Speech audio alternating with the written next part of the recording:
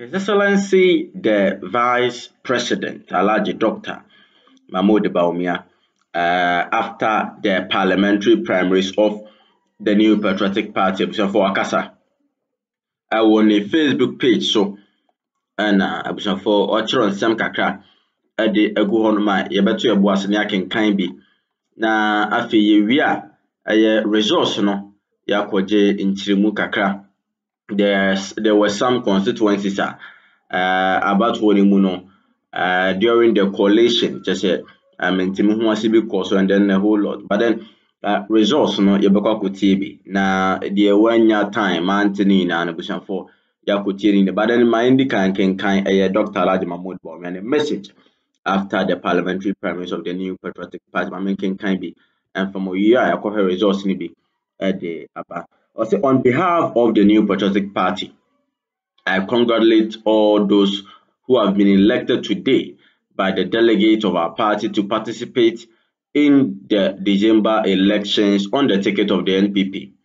I congratulate also the Party Parliamentary Elections Committee, the Electoral Commission of Ghana, the security services, and the media for their contributions and to making today's election a peaceful and a successful one. To those who lost out, I, together with the rank and file of the party, need your support and contributions to ensure that we win majority seats and the presidency in 2024 general election. I urge the unsuccessful aspirant to leave the election behind, consider the supreme interest of the party, and work closely with the elected parliamentary candidate to secure success for NPP. With unity of purpose, we will win the 2024. We will win in 2024. We Dr. Alhaji Mahmoud Bawumia, and the message after the parliamentary primaries of the New Patriotic Party. In no, I don't know. Na yewi with Bawumia Semua or de atujana mayonko na fin so resource no de otimi nya kwan enya time tie de wantimi anti ni na yonko na yonko TV emra sir. Okay, wow, around okay. So far no enipa omo ye incumbent omo ti akonya so a omo seat no omo antimi win primaries ni bi no ye kikabgabo ngenya 24 mama fa listen to home Joseph Kujo Efia constituency ama Poma Boatin Jabin constituency Shela Battles Ablikuma North Moses Enim Trobu Dr. Freda Prempe Tano North John Benham Jabali Zabzugu Tinana Ayele Mensa Wejagbawi Dr. Admaku Kisi Enyaso Tium Eugene Boachi Entry Subin Hansen Naughty Tema Central Ifs Hansen Naughty Tema Central Bright Rekubrobi Shifu Hema Luwa Denchra Akwesi Efri Mensa Amasaman Elvis Donko Abra Asebu Kwamankesi Erickson Abeka Shaman Akwesi da Kubuate Bosome Frehon Adwa Safo Dobe Kwa Benya Mahama Asem Seini Daboya Kojo Asante Osefrempong Abrim Amankwa Siama Fantia Kwa North Kofi Ochre Ejekum Fantia Kwa South the same disaster ahete Fantia Kwa Enclave Gift Chum Ampofu Ebuakwa North Isaac Kwame Siama Atwimampo Nua Collins Intim Offenso North Collins Intim Offenso North. It is so far ne de pe ye nema ya chocho abomu no enipa 24 incumbent ena ene omatiato na abato no so yantumi yo ade samampon injunction da so ena yendin so say osom sa to esense ho ena Aduna East imamor Swedru Sinta Morrison ho Sinta also da so ntomumiensa se ko ba se ebi sa to forma eno so besa ababe ka ho na aya asemu pankro no tafo na eye close o sa o tafo kaya yehu ma menhwe asifua 367. Sewa donko 337.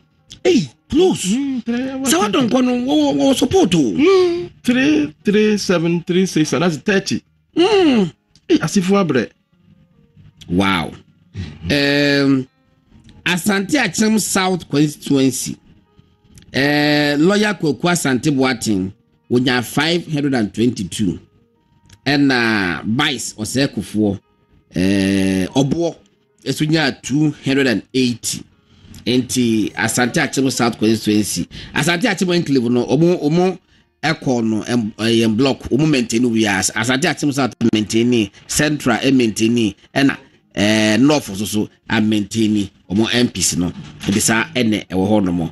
Wow.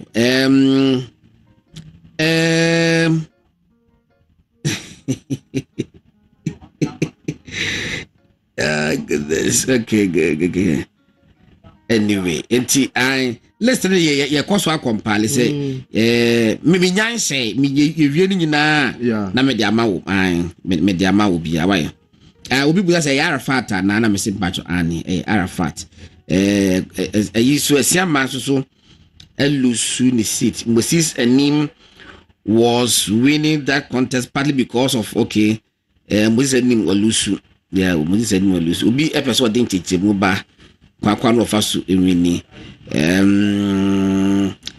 Clifford for that one me dase pa se wo so ti mama me ne wa mama abdis na bia nkokko na ba na ma menhwe so nkokko is in Joseph Frimpong incumbent no wa maintain no ho 406 nkokko David Asante ho anti David Asante ho no Joseph Frimpong nya 406 and David Asante nya 342. I think good performance and Andiamia 67 inti Joseph Frimpong etimi maintain the seat no ewo nkokko ya sa net here anti so far ye nipa 24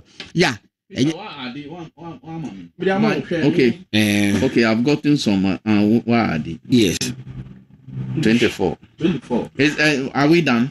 Yes. 24 plus is it still plus counting? 18 plus 1 MPs are on Parliamentary.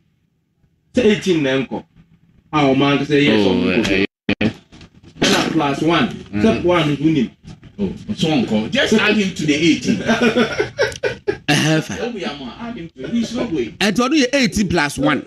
It's possible to not make one sound. That be so not just a sacropower 18 plus 1. No, it's 19. And that be can 18 plus 1 because original for no mu use so no mu 18. Et yet to me I don't know to yes. The 18 plus 1. Oh my goodness.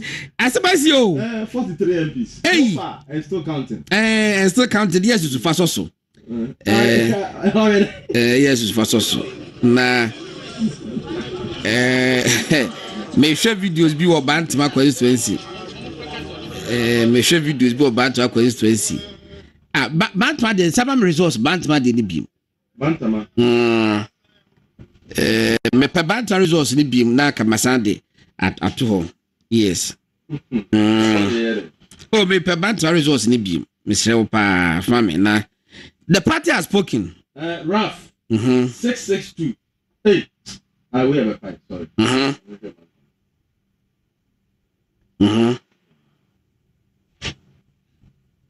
Him. Me pe Bantam constituency no more for me obi for me. Okay, eti mame enye wese kra. Mame enye we. Mame fa be ma Asante. Asante menya Asante region resource ni nyina. Enti menim se me fa ma ne fa to so a. Na 41 constituencies. Asante region no. Yeah. Menya nyina. Yeah, 41. 41. 41. Eti me project yana. Yeah. Okay, Asante me the Asante region resource ni nyina ma na wa so betimi the ato screen so ana ya wo boso kakra na eseke sorry so but you say what will be a percent of 5 just a minute na yefa sorry so far so good apart from yendia di akosie no minima de kro yendia enka eka bibia party no bitima yes say o ma ye dwuma say baby bia no awko ya I'm say apart from Abdulkma West Ronnie are not complaining about the process say said accreditation like you come say omo man nko no that la pack so man bia say yes baby bia no a obia kaseti at the process yes the process no that's the most important you know ya disqualify obi and say obi ko fam wanya say in the past you see you so obeko chairman be so okoje forms o da she ne ba so ne ba bajimi bre na kofo ye mafia say ya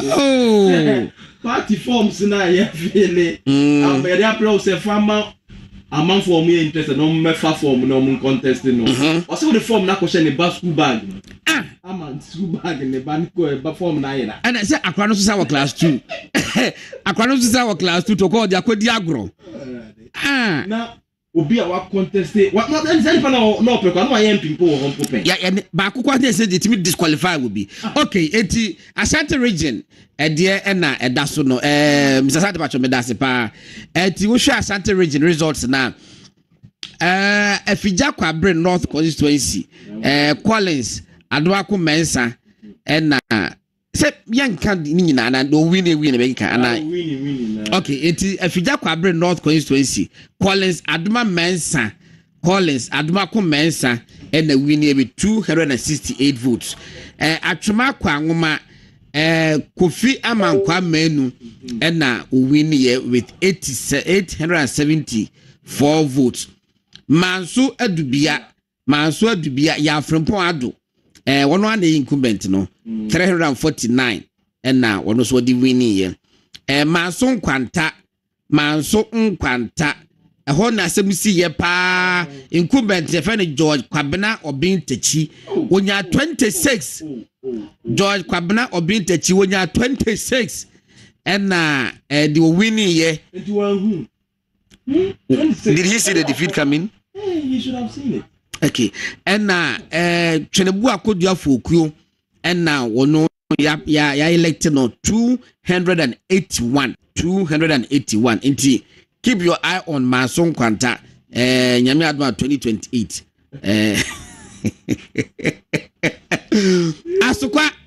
Asokwa Mama Patricia Apieje was a winning yini being 485 atwema ngwa bieja North Frank Yeboah wo se kasa Frank Yeboah ebe winning Frank Yeboah winning 514 Ahafuano North Muslim audion Ahafuano North Eric Nanajima Prempe Nadmo boss Nadmo coordinator Eric Nana Ajima Prempe 393 ono wini na yi no on contest for sufre ponya 311 Ahafuano Southeast do wini ye no ye Frederick Echampon Fredachi so ni no oh yes Frederick Echampon o de wini ye 164 Ahafuano Southwest Ose Mensa Dapa Elvis what the winning ye 357 Afija Secretary East Mavis in Casa Buadu wasa afana de kama 586 Mavis in Casa Buadu unya 586 na Richard Berma Sapon ya say Berma Sapon wuni no Dabio wuni Berma Sapon Alan nipa oh yeah 7 yeah 7 the more yo okay Isuta kwa mabe poso a leading team or returning na de no wonya 320 woko ofori krom process that Victor Usu 217 217 oben no pa woko ofori krom a Michael Kwasi Edu wonya 666 makase 666 no fa ba ko nche obi nanyi wonya 665 because the closest yi ba sha Claudia Kwati Lumo na eben no pa 351 Isaiah so Kennedy Kwasi Stephen Amwa, Dr. Stephen Amwa, when you 520 sticker, and na Kennedy Kwasi Kaminya 305. One miss my penny pamon yamma a china jwanda. Yes, yeah, what pamon. Yeah, yes, yeah, funny power from. Yeah, funny power from. Obuasi East. Oh, yes. Patrick Boachi Yadom. Or incumbent, eh? Okay, one winnie. And Obuasi West. I see injuncted, oh, Peter. I go quoting on a crowd. Oman to about home. Okay, it's go quoting home. Ya call a dance asokwa. My whole sister to vote baby. Obi kwenya 7 out there. Katie Hammond enya 311 why we need and Samuel Benfo Dakwa there was still beating mercilessly Samuel Benfo Dakwa enya 125 Old Tafo Pankrono Vincent Ekwa Asifua enya 367 and a Dr. Sewa Donko enya 337 close contest. Kwada so Kingsley Nyako professor. Oh, Onya 650. Lawyer Vincent. Why John P. Menchia South? Menchia South. Oh, sorry. Menchia South. Dr. Matthew Poku Prempe. 486. Dr. Matthew Poku Prempe 486. And Kwada so Professor Kingsley Nyako. Happy for him. 650 650. Oh, I'm happy for him. Frepo Menu Vincent Enya 296. 296. Yanko Asante Achem Central Kwame Anyimedu Engineer 374. Kofi Fosun Kasa not bad. Unya 213 213. Yeah. Asante Achem South Kwaku Asante Boating 522. Kwaku Asante Boating 522. Ena Obo Enya 28. Peter. Na Kwaku Asante Boating Obo na contest 2 times went to and I mean on jam. Say mama free ho. Oh, and the ultimate. Me first Achem South. On him. Next time no. Many yeah. Next time no. Next way Obo somebody. Star. Asante Akim then. Asante Achem South. Obo somebody. Asante Achem South. You should go into conclave. Now we decided baby kwa meko. Na be obeko first one no. Na bi maso kwata. O se hwe form ne hwesoro. Bebo ano. To dey Then the form there is for consult you. Samia Wuku. No. I was to say. Yeah. Asante Achem North and the Kwame Apia Kubi 226. Yeah. 226. Baji Amfa 103. Me ABS will through in the town. This will could be. But check what's the quarting. Chef. Oh. Eso jai. Kwasi kwatin. Chef. Bajo eso jai say. And the time and the Apia Kubeka say men kobio. No aba. Hey. Kwasi kwatin. Chef. Oh no. Menchia North. Akwasi Kunadu. Yes. Incumbent 389. Yeah. Richard Banfunya 283. Shekwali so mankwa. Oh. Wonu na mo so no mo on anya 15 no. What? We dem ese be confirm. Correct. You go first figures no. Who can any other medane no. Obi dey na ode koma so mankwa. Oh yeah bad sir. Menya bad. Say make us confirmed. This may be the confirmed. Also mankwa 15 votes. MP for 2 terms. Where there? No check. Mommy MP confirmation. Mr. Mon confirm me mention not cause also mankwa say Randy. Anti Agiba say Randy. No, where official where difference party no compilation. Yes. Nti where there. So where 15 now 10. 15 votes. Hey, Swami. Enye. John Dako. She, kwabna say dubofo no. Wonya 3. Oh, na kufo ni pa no. Ai. Oh. How? Dubofo ben. Kwabna say dubofo ye president kufo special aid. Na ne afi. Oh, deep politics and yes more experience. I don't tell said dubofo. He should not have gone. Hey. Also, John Dako enya 491 MC. Now he wanted to go. Why? KMA boss. Aye. On advice no. Oh yeah, this one uncle. On say MC away near man say ma mindi me and support the party. Mindi me KMA. Yeah, quite. Bantama Asenso Boachi. Bantama Asenso Boachi. Hey. Francis Asenso Boachi. 600 and when no percentage you know me. My 78 point. 78 point something. Also 78.3. Yes. Sene ken kwa. Oh, that's all. Sene ken kwa. Party for nakasa. Hey, NPP for so mudio mu na asembesi.